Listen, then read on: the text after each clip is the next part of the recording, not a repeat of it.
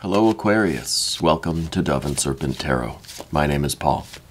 If Aquarius is your sun, moon, or rising sign, this is your reading.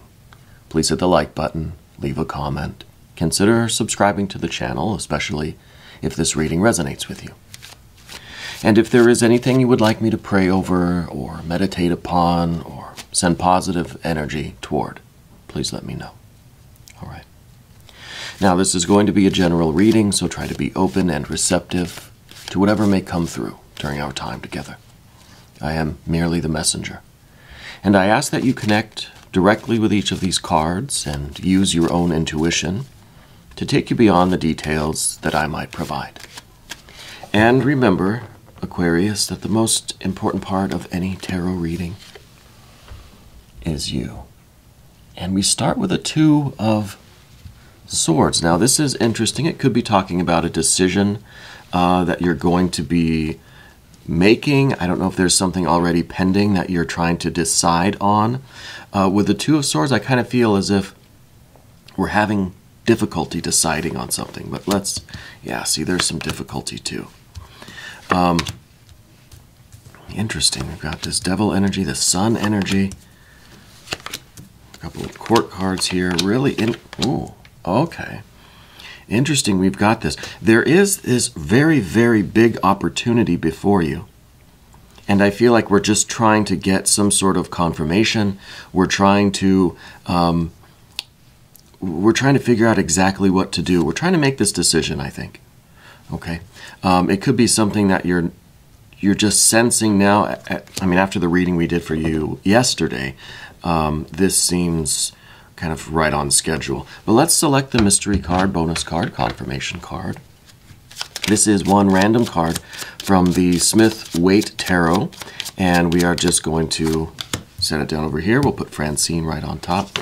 We're not going to look at that card until the very end, and hopefully it will tie everything together and give us the confirmation that we need. Okay. If at any point during the reading you feel like you know what that card is, I want you to put your prediction in the comments below. Okay. It's kind of a group exercise here. Try to see if we can collectively raise our vibrations, tap into spirit, tap into source, and start discerning this mystery card together, right? But first, let's look around the room here. Major, major, major. Very interesting. These are very strong major arcana energies. We have the Devil, we have the Sun, we have Judgment. We have some fire energy coming at the very end, so I feel like this decision is going to happen and it's going to result in action. We see some water energies over here. We see our air energy here, and we see our earth energy here. Everything's pretty much kind of clustered with its own element, right? We see air, and then the earth is kind of together, the water's kind of together, even the fire is together, because this Judgment card, Final Judgment, the Eon, this is a pure fire energy right here. Okay, so it is going to take a tremendous effort of will to get through this doorway, and this is very, very big. I think it is a life-changing kind of situation that we are trying to figure out. Trying to make sense of it, trying to plan it, trying to decide how to deal with it, what action to take. Well, with the Two, you're somebody who's very logical. I think you typically make your pros and cons list, you know. You like to think things through. You like to be thorough. I think this situation, if nothing else, it's teaching you something. You hear my cat there. Teaching you to use your intuition. The Two of Swords here, it seems like it's an intellectual decision, but it's really not. Since we also have the Seven of Swords, right? Now, both of these cards are ruled by the moon.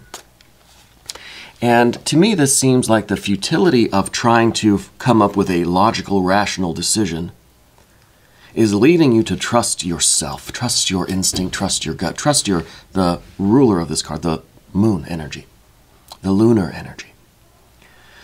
So we have to tap into that. in order to really get some clarity on what to do with this situation, right? I feel like this is really big. I feel like it's all kind of coming together right now, and we may be feeling a little overwhelmed by it. Okay. Now, with the Seven of Swords, we do have to do our affirmation card. So for that, we're going to use the language of flowers. And this is just something to hopefully pull us out of this overthinking Seven of Swords energy. It is the Calla Lily. Rejuvenation. Awaken, reawaken, and then stand stronger. Reawaken. Interesting. Interesting. I wonder if this situation that we're talking about, there's the Calla Lily. I wonder if this situation that's going on right now I wonder if it is kind of a reawakening. It's kind of one of the keywords I say about this card. The Eon, the Judgment, the Rebirth, Reawakening, Baptism by Fire. I say all those things every time. So this really could be a situation that not only is it a big opportunity, I think, for your physical, mortal life, but I think that this might be reawakening you to your own strength and power, right? Because right after this, we see the Two of Wands. So it's almost like, well, why don't we see the Two of Wands before? Showing that we're making the decision of will to go through this doorway and level up our lives. Whatever this thing is, we're going with it. We're taking advantage of this opportunity. And we're going to utilize this situation and maximize its potential and its offering and its blessing. But no, we see the Two of Wands after the fact. So I kind of wonder if there is a bit of a byproduct of this opportunity, and that is it restores your confidence, your faith, and your trust in your own power, your own decisions. And if it really gives you this Two of Wands feeling, when all is said and done, that you can accomplish anything, right? This is a real strength. This is a real ownership of life. So I think maybe we're reawakening to our own power here, okay? As a kind of just a byproduct of what this big opportunity, this big situation is. I think it's all coming together very soon. I think it is life-changing. To me, this card is life-changing. The Eon, or Judgment, Rebirth, Reawakening. But we have to learn to trust ourselves in this situation, okay? And this is going to be, the air energy right here is really the most important thing that we have to deal with. Now, how do we deal with that? Well, I think this water energy is really important. Because if the air is the intellectual, the water is the emotional. If the air is our beliefs and our thought process, then the water is our values, what we truly desire deep down. Okay? And here is the Knight of Cups. This is the way forward. And the way forward, I think, is you realizing that this is a gift, accepting it, as long as, of course, we have this Three of Cups in the environment, right? As long as this opportunity or this big situation, this life-changing event, resonates with your core beliefs and values, with your understanding of what happiness means to you, right? We'll get to this card. But first, the Knight of Cups. This card is accepting the gift, right? Kind of looks like they might be offering a gift, right? And it's both ways. This card is usually the giving of love and affection, making an offering, but then also accepting. Okay, it's that reciprocating kind of energy. And I think this is the way forward, with acceptance, love, and gratitude. Because in the environment, we've got this Three of Cups. Which means that you have the understanding of the process of creating your happiness in your life. That's what the Three of Cups is. This is the understanding of the process, not the process itself. But I think that this is showing, and again, all the cards are really clustered together. I think this is showing that this opportunity is a gift, and it is in harmony with your highest ideal of, of good, of happiness, it really resonates with your core beliefs, your core values. Right? It resonates with your understanding of the process of happiness for you. Okay? So to me, this is a confirmation that this is a wonderful opportunity. And we should, even if we can't really understand exactly what's going on, we can't really, maybe there's some doubt. Maybe the Seven of Swords is that, this seems too good to be true. Or we can't understand how it's happening or why, or what the next step would be. It seems like we're being advised to accept it, welcome it, and reawaken our power. And this will give us the next step. This will allow us to know what the next step is when the time comes. Now, underneath everything, we have the Turning Point card, the Queen of Pentacles. This card is the energy that assesses the past and understands how to kind of translate it to the future, right? This figure is looking at the long winding road behind them, distilling the wisdom, reflecting on it, assimilating the lessons, the teachings, the wisdom of that experience. And then turning to the future and say, how can I utilize all of this wisdom to make the most out of the long and winding road that comes next? Okay. This card is also has a bit of a warning in there, and this is, I don't know if this applies right now. We'll have to see.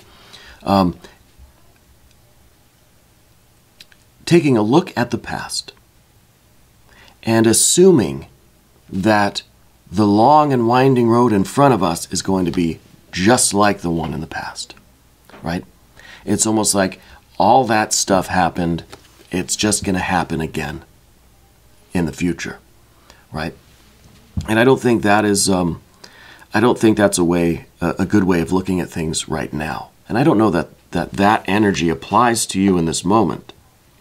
But with the Seven of Swords, it makes me wonder, right? It makes me wonder if we were looking, if we're looking back at the past and we see this devil energy. Now, the devil energy usually is very positive energy. But I wonder if, in this case, if it is kind of perhaps a history, because the Queen of Pentacles is kind of looking at the past, and what it sees is that devil card. So looking at the past, maybe we see that we really put all of our eggs in something. We really devoted our entire being to something. We were obsessed with something that maybe didn't quite work out so well. And so now the Queen can look to the future and say, I know how that's going to go. And that's what I mean, that we can't assume that the future is going to be identical to the past. Right? They say, history repeats itself, right? So I'm wondering about this devil energy that's in the recent past. If this was a kind of an obsession or a fixation on something, or a devotion to something that didn't really materialize. Okay? If we were very wrapped up in, if we had really all of our energy devoted to something and it didn't quite turn out the way we wanted to. Okay? So I see that the Queen of Pentacles is kind of looking towards something like that in the past, and that might be giving us the hesitation right now, the little bit of the mental confusion or the overthinking that we're talking about with the Swords cards, okay? But the kind of saving grace here is this Sun card at the very top, right? This is the solar energy. Now, the Sun illumines both past and future and can shine right through this air, right through to the Queen of Pentacles. So this is kind of saying, look, let's raise our consciousness up to this solar level and be aware that, yeah, you might be kind of expecting the worst from this opportunity because of something that didn't work out in the past, right? So the Sun card leaves no shadows. The Sun card provides absolute clarity, and we need to raise ourselves up to this level so that we could see the past and understand. We can see the present about how we might be hesitating, we might be apprehensive to take advantage of this situation. And then look to the future to say, hey, it's uncertain, it hasn't been decided yet. Just because it happened a certain way in the past doesn't mean it's going to happen that way again. Right? And perhaps it all does hinge on us being open and receptive. Right? So I like the Sun card. I feel like this is kind of illuminating everything for you. And if we focus our efforts here, if we meditate on this solar energy, then we'll be able to see every kind of hidden aspect of this. I think this is a very big situation. I think the Sun card here also is kind of the hint or the message from the divine that says, hey, you are so close to your greatest goal, right? So close to your destiny. I like to think of the Sun card as a star, as our very own personal star, right? So we think of a star or the star card, right? Way out in the distance. Your destiny, your star, it's way up there in the heavens. Seems far away. Well, now look how close it is. It's up close and personal. We can feel it. We can see it. We can unite with it. Right? We can attain this goal. It's within our grasp now. It's within our reach. And I think that's the message as well with the sun energy. This is your highest ideal. This is the biggest. I think this is really big. And I think this situation, it's all coming down to this big moment, this decision that we need to make to walk through this doorway and claim this energy. Let's go to the path of the serpent. Look at all these cards. The Nine of Pentacles, for one thing. You are the type of person that wants to have evidence, right? You want to be able to feel something, to hold it in your hand like a little horse. To know that it's real. You're not a gullible person. You're not somebody who is easily convinced of things without some sort of tangible certainty. You want to be able to, feel it. You want to be able to hold it, to know it's real, right? And this, I think, is kind of a little bit, makes it a little bit difficult to just kind of be open and receptive and trust the flow of the energy and trust the universe. And but I think this card is also saying that, look, you require some sort of evidence. You want something that you can measure, right? That you can confirm through your senses. And you're going to get that, right? This card here is in your general energy. And the Nine of Pentacles is all about gain. It's all about the visible signs of progress. You're going to be able to see through your physical senses that this opportunity is benefiting you, is good for you, is helping to build you up, restore your life, whether it's financial, physical, whether it's emotional, mental, spiritual, whatever this opportunity is. And because this is an eon card, it's a new eon. You're bringing your entire life through this doorway. So it's not just work. It's not just your personal relationships. It's not just your spiritual life. It's everything. It's all of it, okay? And I think that we've got this Three of Cups in the environment. And this is, again, there's multiple meanings. First and foremost, this is the idea that you're going to celebrate, okay? That it's going to feel really good. That you're going to understand that this situation is the process by which you're going to generate this happiness, this true satisfaction in your life. Okay?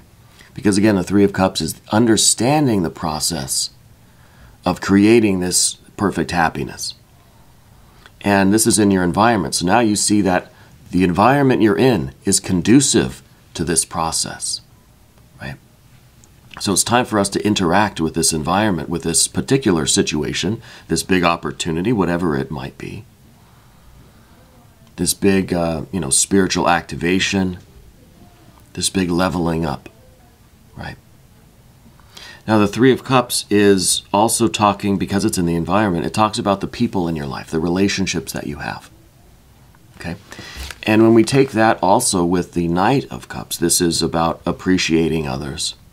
This is about showing your love and appreciation for the people around you. Okay? No one is an island. No one is completely alone, even if we feel that way, even if we don't interact with people on a daily basis. There are people everywhere, behind every process. There's people, right? Just the fact that you're watching this video, there are people that made your phone, that designed your phone at least. I mean, robots probably made it. There are people. I'm a people. There are people at YouTube, right? We're all connected in some way, even if it's not physically in your presence. Someone that you can, again, experience through your senses directly. It's over the internet, right? So this, I think, is really about recognizing the interconnectedness. And maybe you do have a big family. Maybe maybe there are a lot of people in your environment. Either way, this card, these two, are about recognizing that and showing your appreciation for that, but also letting the love come in from those people. So I don't think there's any blockage here, and let's keep it that way, right? Let's keep that open flow of communication, of love energy back and forth. Okay?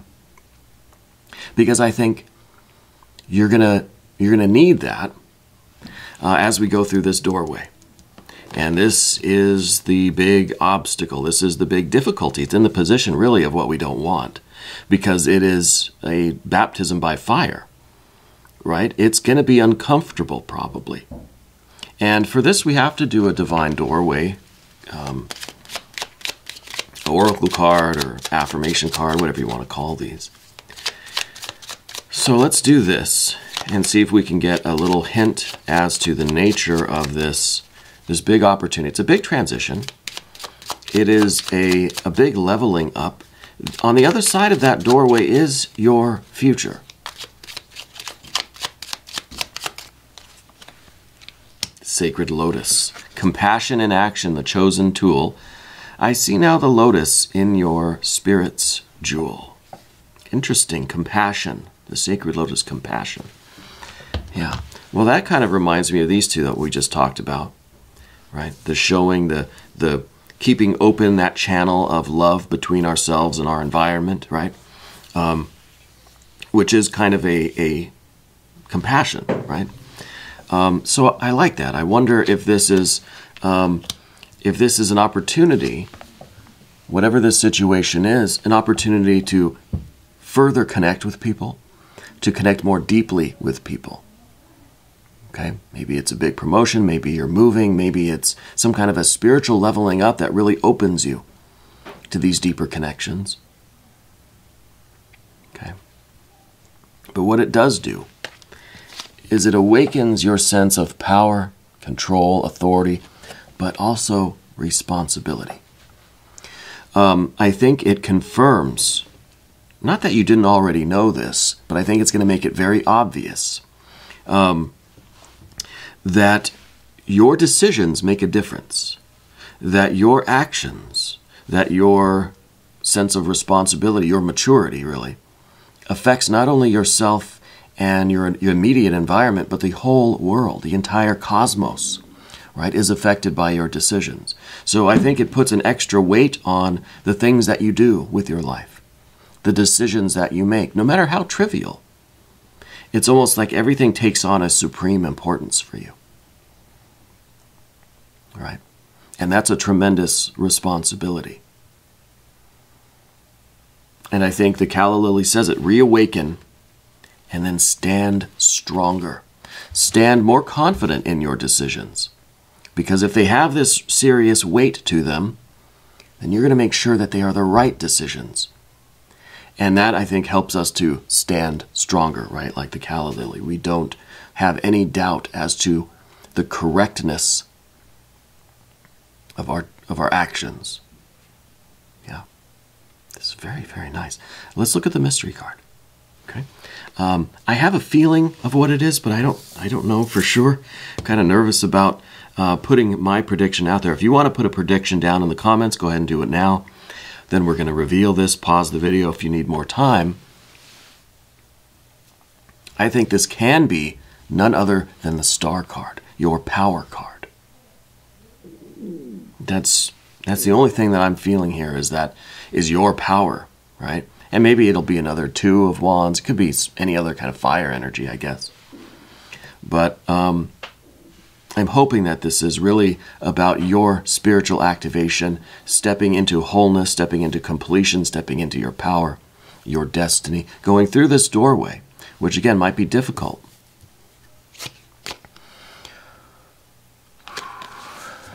There is the Star. And we get to ring the bell. This is your power card. This is your moment. This is now, I think, what I was saying earlier about how your destiny seemed way out there. Now it's up close and personal, and you have to seize it. You have to go through the doorway to claim your destiny. Here is that Star card. And the Star card is not just about kind of becoming activated or receiving the blessing, the bliss, the spirit, but it's about extending it out horizontally in your environment. And that's why I think the Three of Cups and the Knight of Cups are very important together. Okay? We're receiving the divine energy, and we have to then express it and give it. This is really nice. Really, this is big. This is big. We're going to do an extended too. If you want to stick around, click on the link in the corner. New readings for Aquarius every Monday and Thursday, unless we do a bonus reading here or there. Aquarius, I want you to know that you're the most important part of Dove and Serpent Tarot. I thank you, and I love you, and we're all in this together.